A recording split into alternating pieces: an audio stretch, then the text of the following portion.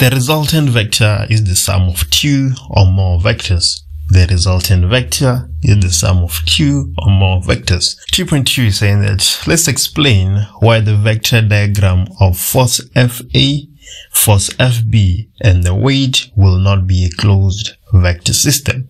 Let's explain why the vector diagram of force FA, force FB, and the weight will not be a closed vector system. So let's go and look at our statement here. You will realize that the first line, underlined in green, says that a heavy object is lifted using two ropes and two pulleys.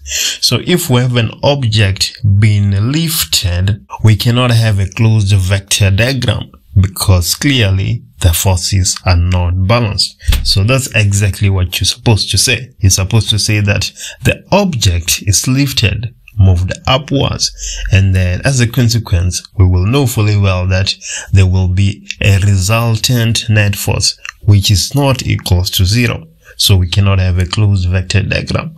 We can only have a closed vector diagram if the resultant net force is equals to 0.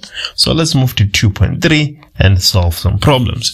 So 2.3 is saying that let's calculate the vertical component of FA. So let's go ahead and look at our sketch and see where FA is. So if you can just see here, I just circled FA, and there we have it. It's at an angle of 70 degrees to the horizontal, and we want the vertical component. So which formula do we use? We say that Fy being the vertical component will be equals to Fa multiplied by sine of theta. From there on, we can just simply substitute. So we're going to have Fy being equals to 730 multiplied by sine of 70 degrees, right? And then if you put that in your calculator, you shall get 685.98 newtons, and that's the vertical component of Fa.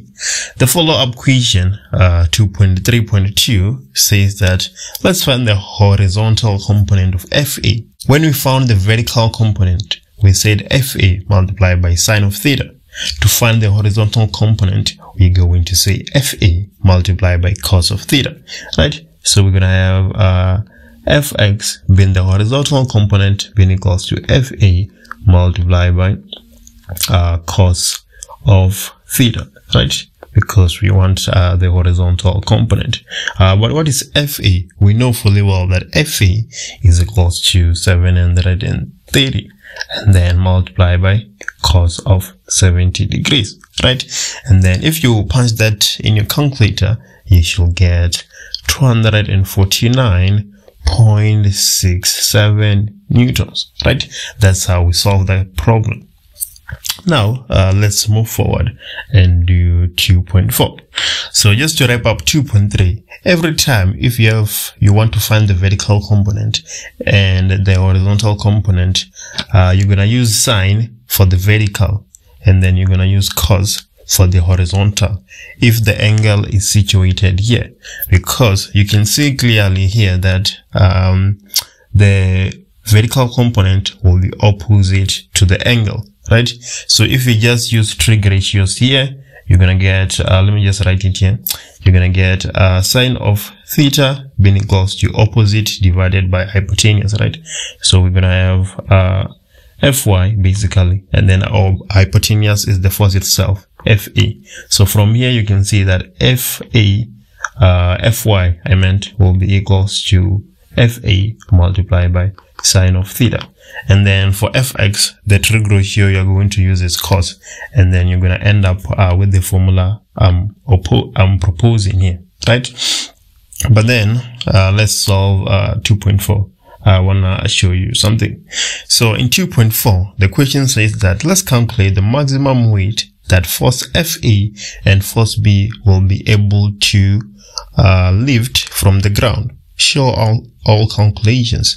Let's calculate the maximum weight that force Fa and force B will be able to lift from the ground. Let's show all calculations. What is pulling the object up is the vertical components of Fa and Fb, right?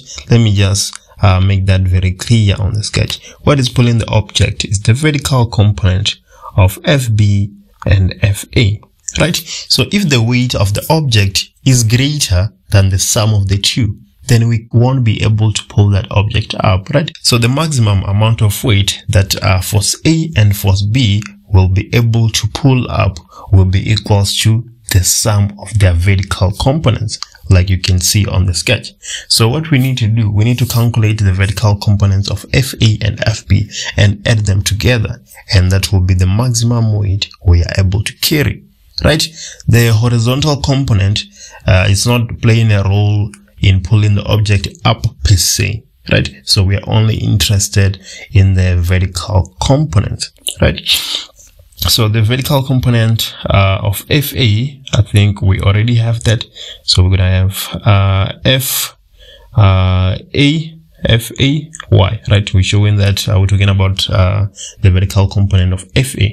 It is equals to 685.98 newtons. So now we just need the vertical component of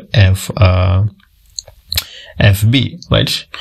So which formula do we use? Like I've already proposed, we use FB multiplied by sine of theta, right? But then I want you to realize something here.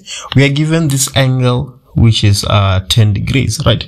But then that's not the angle we're supposed to use. We're supposed to use this angle here. We're supposed to use this angle here, right? So if that angle up there is 10 degrees, then this angle here should be 80 degrees. And then we can just go ahead and use our formula. Obviously, you can still use that other angle, but then you're going to have to change a few things on the formula, right? You're going to have to go back to the basics. Well, let's just do it this way. And maybe after we've done that, we can go back and see if we can use the 10 degrees angle. So let's go ahead. We have a force 1,440 multiplied by sine of 80, right? Sine of 80 degrees. And then if you punch that in your calculator, you should get 1,418.12 newtons, right? So now the maximum weight, like we're proposing, right?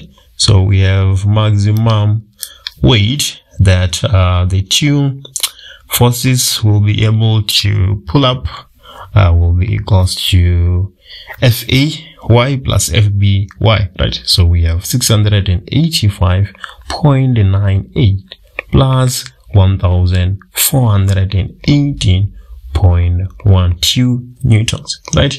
If you put that in your calculator real quick, you should get 2,104.1 newtons, right? So there we have it. This is the maximum weight we are going to be able to carry, right? So let's come back to FAY and see if we can use that other angle, right?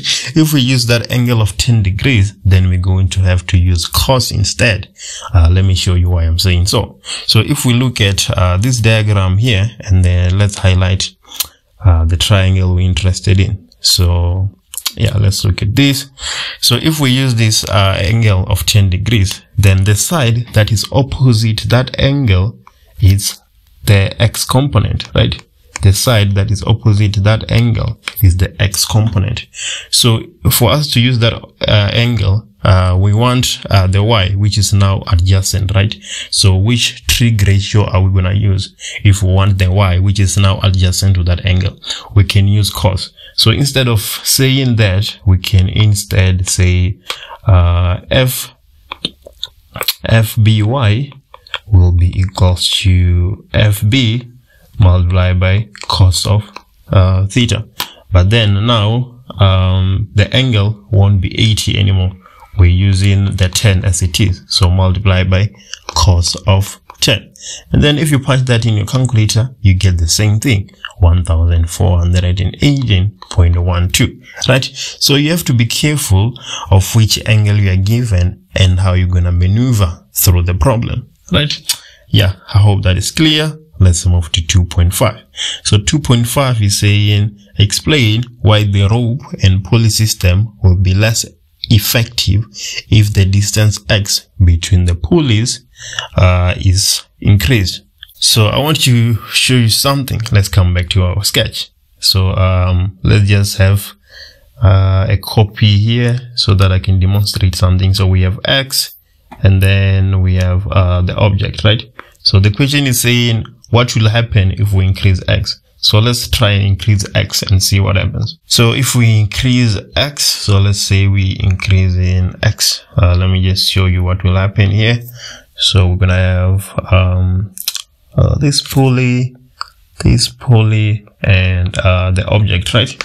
And then here we have an angle, here we have an angle. So when we have increased x, this will be our angle, and then this will be our angle.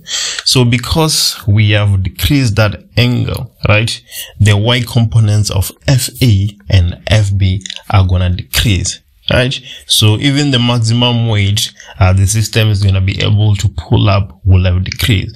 We're not even sure we're still going to be able to pull that object if we increase x. The system will be less effective.